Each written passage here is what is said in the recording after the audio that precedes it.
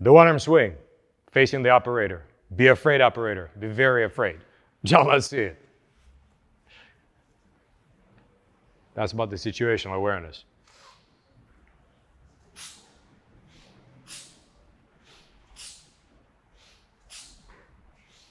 Thank you, John. Please park.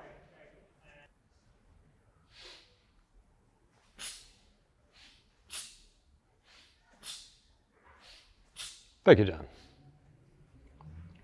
That's the one-arm swing. With every rep, the kettlebell just wants to pull you out of whack. See, that's the idea of training in those disorderly settings we're talking about. Build that three-dimensional strength. And also, of course, build the grip. So this is what's going to happen to you on the top. Just envision this. John, please assume the top of the swing stands. So this is what the kettlebell is going to try to make him do. He's going to try to fold him over or spin him like this. See?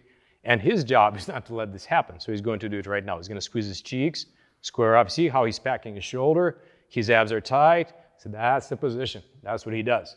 Thank you, John. So this is what you have to do on the top of the one-arm swing. So remember, you're trying to keep yourself squared. The bell keeps trying to get you off center, but you're going to try to keep it squared. On the bottom, let your forearm, obviously arm is going to land the ribs, and let your forearm touch your inner thigh on that one side. Keep hooking the bell just with your fingers, not grip it very, very tightly. Otherwise, it's the same thing as the two-arm swing, just much harder.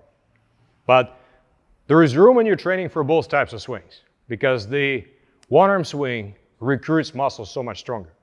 We've tested these things in the lab and things like your glute medius and your lats and other muscles, they just go crazy lighting up because of that asymmetrical loading, how the belt just doesn't want to cooperate. But on the other hand, the two-arm swing allows you to use heavier weights and allows you to be more explosive. So both exercises should belong in your training. So do both.